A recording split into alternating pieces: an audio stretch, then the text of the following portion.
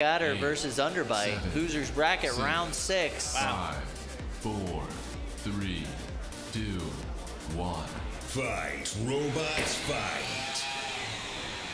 I really like this blade that Blackadder has been running, this kind of offset horizontal.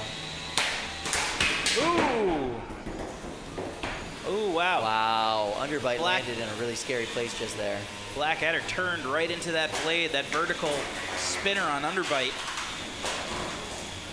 Losing a little bit of their wheel here.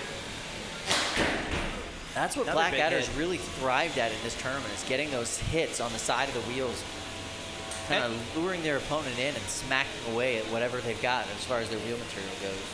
And we see this even in the heavyweights. Ray Billings loves that. He loves to dangle that Check out the back of my bot carrot. Yeah.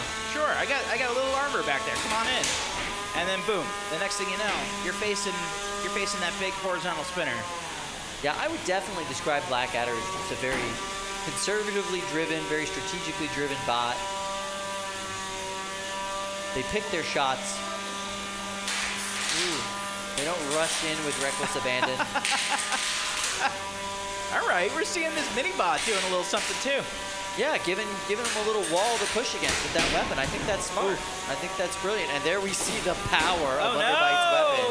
Oh! It's still alive. Oh, that's all the wheels. Is that all the wheels? I think that's all the wheels. Is there another wheel on the other side of Underbite? Oh, there's a little bit of a wheel on the other side of Underbite, but it ain't moving. Ah, wow. Yeah, that wheel's cut in half. Yeah, it ain't moving. There's no wheels. Half a wheel is not quite enough. There's some show motioning that needs to be happening right now.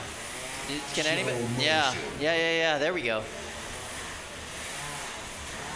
Showing the motion.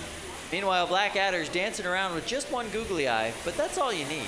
Show motion. 3, 2, 1. There's a knockout. Blackadder is your winner. Underbite, thank you so much for giving us these great hits, these great knockouts in this tournament. Just big, massive damage.